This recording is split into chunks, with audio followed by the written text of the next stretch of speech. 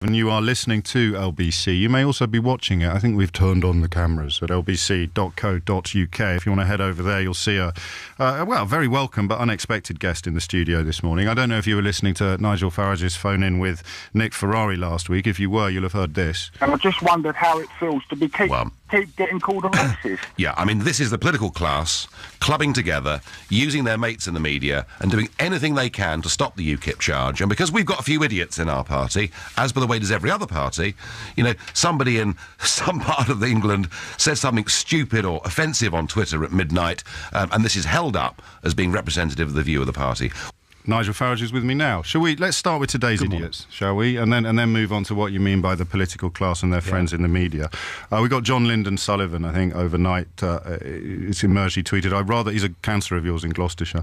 I rather often wonder if we shot one pufter, whether the next 99 would decide on balance that they weren't after all. We might then conclude that it's not a matter of genetics, but rather more a matter of education. Admittedly, a fairly small fry in the UKIP machine, not a description you could apply to your small business spokesman, who it turned out this morning has employed 7 illegal immigrants in the last year. Well, they're two different things, aren't they? I mean, firstly... Well, I don't know. Are they both idiots? Firstly, people saying silly things.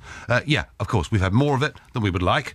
But hey, hang on a second. What's going on in the other parties? I mean, we just got the news... I'll ask them when they're here, Nigel, but I'm talking about your party today. That's the point. Nobody ever does ask them, and that's the point I'm making, is I'm perfectly happy for us to have a debate about our idiots and our people who are offensive. So what happens to John Lyndon Sullivan, then, for that tweet? He's not a councillor, is he? He's a council candidate. I think he's already in the council. Is he? I don't know. I haven't heard of his name. Well, he's got your party's name on his ballot paper. I haven't heard of... Well, there's a big difference between being on the ballot paper and being an elected councillor. You know, one comes after the other. He is an elected councillor. Is he? Fine. I didn't know that. We have had people... So what happens to him now? He will face a disciplinary charge of whether he's brought the party into disrepute. That was on the 17th of February. Was it? I don't know. OK. What about the small business spokesman who employs 7 illegal immigrants? Well, I think be a little bit careful on that story. You know, he founded a business which he's no longer a director of. His sons run it.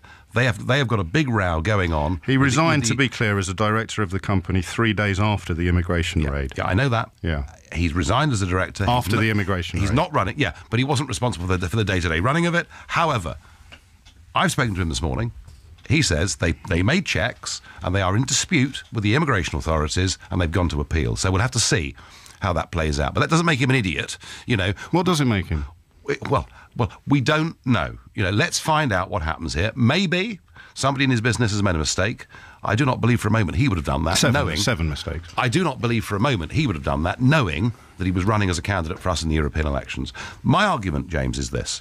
Wherever we have found people who have had extreme, racist, unpleasant views, we've unceremoniously got rid of them. Furthermore, I've tried to protect the party by making absolutely clear that anybody that had previously been a member of the BNP or organisations like that cannot even join as a member. And to hold up the views of a handful of people as being representative of UKIP, frankly, isn't the truth.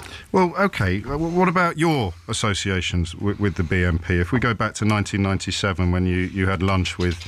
a chap called Devin, who, as you know, is responsible for writing an astonishing... I mean, his expose of Jews in the media was called Mindbenders. You were photographed with him. It was reported at the time that you're a man who often used words such as nig-nog and the N-word that Jeremy Clarkson recently got into trouble for in the pub after committee meetings. And a month after that lunch, Devin wrote an article for the far-right journal Spearhead suggesting that the BNP and UKIP get into bed together. How does something like that happen? Well, because Mr Devin was brought into the centre of UKIP by the chap at the time who was the leader, and turned out to be something very different. And I've never seen him since that day. Well, no, the lunch you had with him was after he was expelled. Yeah, I wanted to find out why. Find out why what? Why somebody like him, who had been held up to me as a great academic, he was going to make a very big difference. But you'd seen what he'd written. With a book. The Grand Plan, The Origins of Non-White Immigration. I wanted to find out what on earth had made somebody change their point of view. Nothing more than that. I haven't spoken to him since. As for the allegations, you know, as to what I said in a pub after committee meetings, you will not find a single other member of that committee who makes that allegation. Alan Sked has, the founder of Yes, UKIP. I know. Well, you just said I wouldn't find anyone else. The founder of your party has made the same allegation. He was the person that made the allegation. Nobody else has made the allegation. Mr Devin didn't make the allegation. Dr Sked made the allegation. And, you know, in politics, you know, all sorts of disappointments happen to people and they throw mud. Yeah, of course. So what about the mud that's been thrown about the far right parties with which you sit in Europe? The Danish People's Party, the True Finns Party, the Dutch SGP, and perhaps most interestingly, the Lega Nord. I think you co-chair, do you, that group with yes, Francesco Speroni? He described Anders Breivik as someone whose ideas are in defence of Western civilization. No, he didn't, actually. He didn't. One of his members did, and we kicked him out of the group. No, you're thinking of Maria Borghesio, who went further and said in a radio interview that Breivik had some excellent ideas. But Speroni himself, who is your co-chair of this group, said that Breivik's ideas are in defence of Western civilization. If you were to come with me to Italy or Poland or Slovakia and listen to the political discourse, you would realise how incredibly different it is to what we would consider to be acceptable in this country. What I have done in the European Parliament is to try and draw a line and to say we will not sit with people who we believe to be on the extremes. We will sit with people who we believe to have a reasonable, balanced point of view. Now, let's be honest, we have had a problem in this group with one or two members of the Northern League. Why don't you just leave it? Well, we could leave it, and in fact we made sure Mr Borghesio left our group. But equally, I mean, you know, the Conservative Party had the bloke who celebrated the SS invasion of the Baltic states, and we have said, and I'm sure you know this... But why don't you leave it? We have said that we will not sit, you know, with the Front National and parties like the Austria Freedom Party. We've made that perfectly clear. You know, we are not a party that wants to be linked to the far right. But I promise you, if you look at the associations everybody has to form in the European Parliament, a degree of compromise is needed. Well, this is what moves us on to the question about the political class that you referred to in your description of my fears about some of the positions that UKIP seems to represent. Because all of your defence thus far has been, well, we're no different from any other political party, and yet your whole unique selling point for many of your fans and supporters is that you are different. Well, so I think the phrase you used was that members of the political class and their friends in the media. So let's run through that. You currently write columns for The Express and The Independent every week. Yeah. You've been on Question Time, I think, in recent months more often than anyone except David Dimbleby. The Private Eye has reported that some of your medical bills are paid by one of the owners. Hang on, I'm not having this. Why not? I'm not having libel thrown at me on, you know, live on the radio. Are you taking legal action against Private Eye? My medical bills have not been paid by anybody, all right? Other than partly by myself, more than I could afford, and the rest by an insurer. All right, okay. Let's be clear. Will you be taking legal action against Private Eye? I may do. At the moment, it might surprise you, I'm busy running an election campaign, so I'll think about that afterwards. Okay, too busy to know who's standing on the council in Gloucestershire under your own banner. I lead a political party. Okay, so I don't run the day-to-day management of it, but I make sure that we stick to our principles, and we've done that. And your principles involve sitting as for the political class. Yes. As for look, you know, I was in business. I came into politics motivated above all by one desire, and that is not for the UK to be part of a political union run by the bureaucrats in Brussels. Now, whether you agree or disagree with that, I have actually given up and sacrificed a huge amount to do that. Have you? Because the last business you were involved in was, I think you resigned as company secretary 6 weeks before it was wound up by the Inland Revenue. No, that was the last company I was a director of. Okay, the last company I ran was my own company, which I ran for 9 years and which closed down in good standing. Okay, so you weren't company secretary of Farage. I was company secretary, yes. Right, and you resigned 6 weeks before. It was a non-income related job. I wasn't paid a penny for being company secretary. Well, presumably, because if they owed 120 grand to the Inland Revenue, there wasn't any money around to pay you anything. I did the job, doing somebody in my family a favour. It was unpaid. It wasn't. But you represent yourself, Nigel, very effectively as an alternative to cronyism and city spivery, and you were company secretary of a company that was wound up by the Inland Revenue, owing over £120,000 to the revenue. Wrong. Okay, so what would you like to correct? The company has not been wound up. The company. Why did you resign? Hang on a second. Okay. The company, which is not my company, it's somebody else's company. Company secretary. And I don't own any shares in the company. I was doing a favour for somebody on an unpaid basis. The company, far from winding up, actually said we have a responsibility to make sure our tax bill is paid, and it is being paid. Actually, it's being paid out of earned income. So the Inland Revenue is getting twice the money out of it that it would have done to begin with. After the winding up order was issued. The company has not been wound up. Just to be clear, I don't have a city background. The company has not been wound up, all right? The company still exists, it's active, and it's in the business of paying back the money that it owes. After the winding up order was issued by the Inland Revenue. Have you ever worked in private business? You know, people have successes and people have failures. No, I'm an ordinary person. I don't understand how these financial institutions operate. There are 4.8 million people out there running small businesses. I bet a lot of them listening to this now. And many of them will have had ups and downs. Many of them will have had cash flow problems. Some of them will have had firms that didn't work, but a subsequent one that did. I myself, in the private sector, ran my own firm for 9 years without any difficulty or problems at all. And the point is, I came to do this because I want to engage on the big political debates and issues of the day. And the frustration is this. And I'm not, putting this to you because it doesn't matter where I go. All anyone wants to talk about are the idiots in UKIP.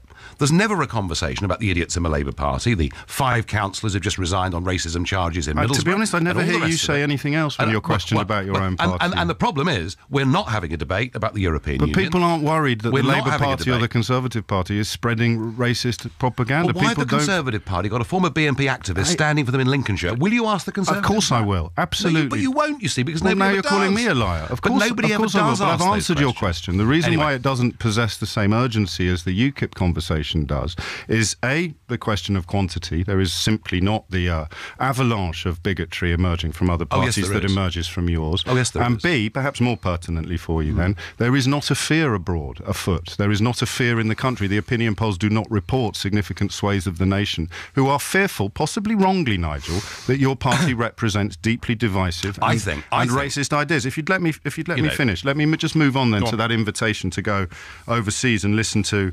conversations in other countries where perhaps far-right politics are not viewed as askance as they are in this country. You've mentioned your discomfort at listening to foreign languages on a train recently. I made the point that I got on a train and went for several stops and there were a lot of people around me and no one spoke English. And I thought, this is... I didn't say I didn't object to it. I felt slightly uncomfortable. And I think, actually, isn't that the problem? Isn't this, of all the countries in Europe, the most accepting, the most tolerant? You said, I don't feel very comfortable in that situation. You did say you had a problem. I didn't feel comfortable, no. Yes. Your wife is a German speaker. Well, my children are too, yeah. Does that make you feel uncomfortable? No, because they can speak English, and the whole point about How do you know those people couldn't? Well, maybe they could, but I got the distinct feeling that it certainly wasn't their language of choice. And if you look at the primary school situation in the East End of London, where you've now got schools where a majority don't speak English, doesn't that say to us? No, you've got doesn't schools... that say to us? Doesn't that say to us that what we want is a sensible, balanced immigration policy, where we want people with skills to come into Britain, but we also want integration in society. Of course we do. And the schools you refer to, the pupils you refer to, are registered and recorded as having English as a second language. They're not registered and recorded as not being able to speak English. That's precisely that sort of... And some of both. Well, yes, but no one's counted them, so your own children would fit into that category. Well, hopefully, lots of people can speak different languages, but the point I'm making is, do we want to live in an integrated society? No, forgive me. The point you're making is that schools in the East End are full of children who can't speak English. I just want you to recognise that's not true, what you just said. Come from the homes, children who are typified as speaking English as a second language would include your own daughters. Their mother tongue being German. They come from homes where English is most definitely not the first language, and in too many cases is not the language at all. Now look, but no one's counted how many people are in the second category. And it would be a very helpful and useful thing if they did, and perhaps we'd be even more surprised and even more shocked. But the argument... Or perhaps we'd realise that most bilingual children in this country are children like yours. Well, let's turn it around the other way, shall we? Yes, let's. Let's talk about immigration. Let's talk about Europe. Let's talk about the European elections. I am making one very simple point. We cannot have any form of managed migration into Britain and remain a member of the European Union because we have an open door to nearly 500 million people. And the argument, James, I'm putting is this. We'd be far better to have an immigration policy that didn't, as it currently does, discriminate against engineers from India or doctors from New Zealand in favour of anybody, regardless of skill levels or backgrounds, coming from Southern and Eastern Europe. And that is the great debate. And when Nick Clegg took me on, and I tried to have that debate with him, and he was very reluctant on that particular point to engage. Cameron and Miliband run a country mile away from that debate, and that, I think, is at the heart of our relationship with Europe. Indeed, and I mean, if that was the debate that you'd offered to have on this programme, we'd have it now, but what the caller asked you was why so many people think you're racist. Yeah, well, I think, yes, we've had our idiots. And part of the answer would be, you talk about children who can't speak English as a first language without mentioning it includes includes your own children. I mean, what is racism? Is racism between races? I mean, I was talking about. Don't you know? I was talking. How can you say you're not something if you don't know what it is? I mean, is race about colour? Is race about race, or is it about nationality? You know, I made a comment there that wasn't intended to say any more that I felt uncomfortable about the rate and pace of change and numbers of people. No, you felt uncomfortable about people speaking foreign languages, yes, despite the fact that presumably your own wife does when she phones home to Germany. Yeah, I don't suppose she speaks it on the train, you know. That's why not? Is she not allowed to? Can't she speak German wherever she wants? And what about the line about not wanting to live next door to Romanians? It's perfectly acceptable for people not to want to... I didn't say that. I was asked, if a group of Romanian men moved in next door to you, would you be concerned? What about if a group of German children did? What's the difference? The difference, and you know what the difference is. No, I honestly don't. This is, I think, where the disconnect is between your position and mine. What is the difference? We want an immigration policy based on controlling not just quantity but quality as well. And we have a problem that and unfortunately, those communist countries, which I've visited, and I've visited the Roma encampments, and I've seen the real poverty that people live in, and we talk about exclusion in society. Go and see, since the fall of communism, what has happened to the Roma communities in those countries. They don't get jobs, they get nowhere to live, and they have been forced, in many cases, to a life of crime. And what has happened with an open door is it's been an open invitation for the traffickers. Now, we all know this is going on. Okay. The Metropolitan Police... Trafficking is a crime, of course. Trafficking is a crime. And trafficked people are victims of crime. Yes, and the Metropolitan Police... The Metropolitan Police have produced their crime statistics, and they're eye-watering, and I'm saying, let's get a grip on it. I know you're saying that about Romanians, but why can't you understand how many people feel troubled that you're also talking about them? 32 million people are looking for jobs in Europe, and that big clunking fist pointing, saying that they're coming... That was a provocative poster. They're coming for your job. That frightens people. People who are already here working. People who my children go to school with. Their parents are troubled by the idea that they're now being demonised and typified. And you gloss so smoothly and so slickly over demonising Romanians and demonising Germans. I'm not demonising anybody. But you just asked you a question about Romanians and you started talking about people traffickers.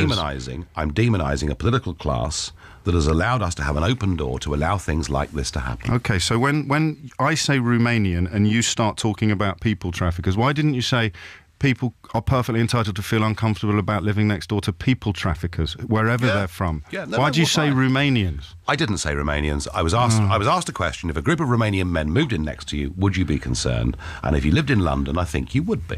Yes.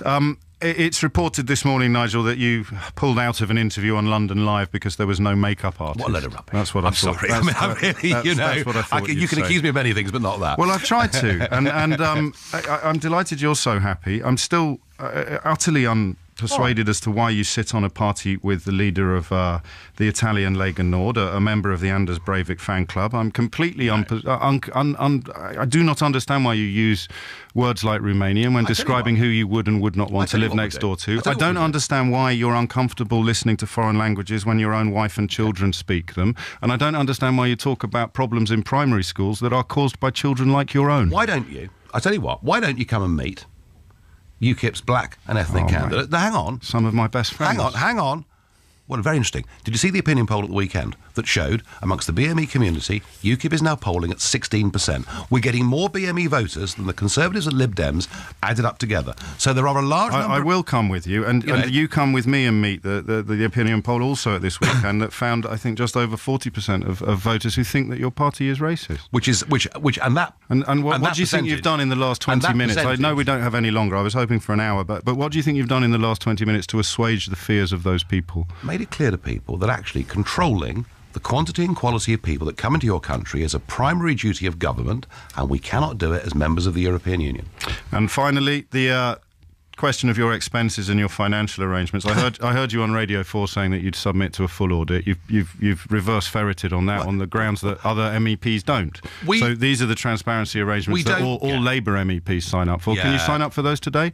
They don't actually. What they do is they have an auditor more than you make sure they spend the money in accordance with the rules. There are no expenses. But you say that as if there's something wrong with it. They have an auditor to make sure they spend the money in accordance with the rules. Sorry, we have an agreement about timing. You've massively... This is Patrick O'Flynn, UKIP's Director of Communications and former political commentator on the Daily Express. Is this a friend in the media or a member of the political class? There are no expenses. These are allowances, fixed rate allowances, which I've spent in accordance with the rules. So will you go for the audit that all Labour MEPs go for? We will make a decision en masse. Well, yes or no, Nigel, you're in charge. But I'm very suspicious of the word audit used in that context. Are you? Yes, very. Okay. Nigel Farage, many thanks for your time and energy this afternoon. There's a full list, of course, of all Euro candidates available on the LBC website. Goodbye, Mr. O'Flynn. Goodbye, Mr. Farage. Many thanks for your time. It's 11:53. I'm Jo Louise Knight in the LBC Travel Centre, and starting to the east of London, the A30.